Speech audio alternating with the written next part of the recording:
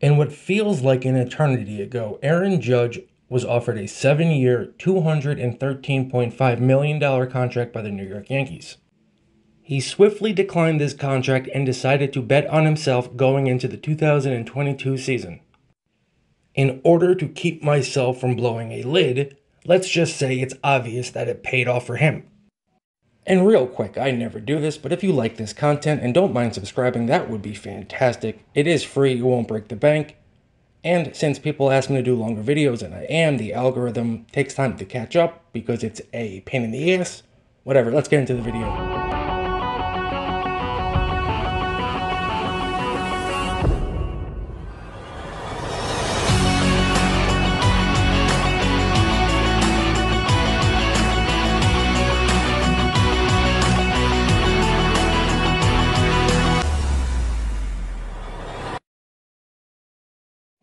And at what seems to be common Brian Cashman territory, he pissed off the team's superstar.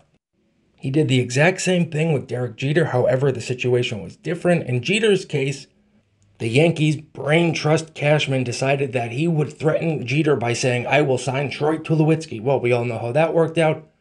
Tulo ended up coming to the Yankees later in his career, played about 4 games, and disappeared.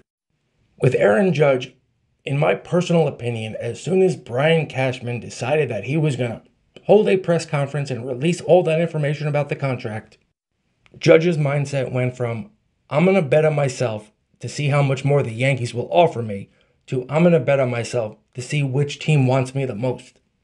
Let's start with the Boston Red Sox.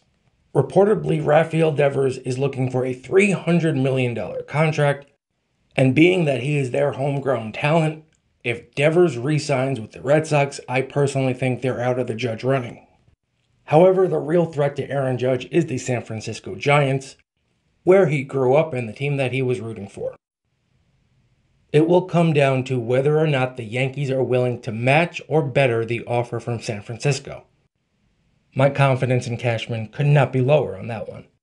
And keeping in mind that the Dodgers, the Mets, possibly the Twins, there's going to be teams out there with offers for Aaron Judge. He's going to be able to go anywhere he wants, being that the offer is right.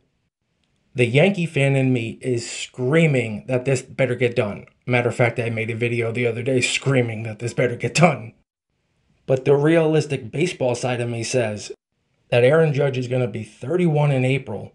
Keeping in mind, Mike Trout is going to be 32 in August. Time flies. Regardless, the old Yankee Stadium was the house that Ruth built. The new Yankee Stadium is the house the Yankees built Judge into due to the chambers. It will look really, really bad, even though it doesn't seem to matter to Hal Steinbrenner because Cashman's his little puppy. I gotta stop. You see how quickly I can turn a video into a rant? Anyways, Aaron Judge will either be a Yankee or a Giant. That much I am confident enough to say out loud. And football will be returning to this channel very soon.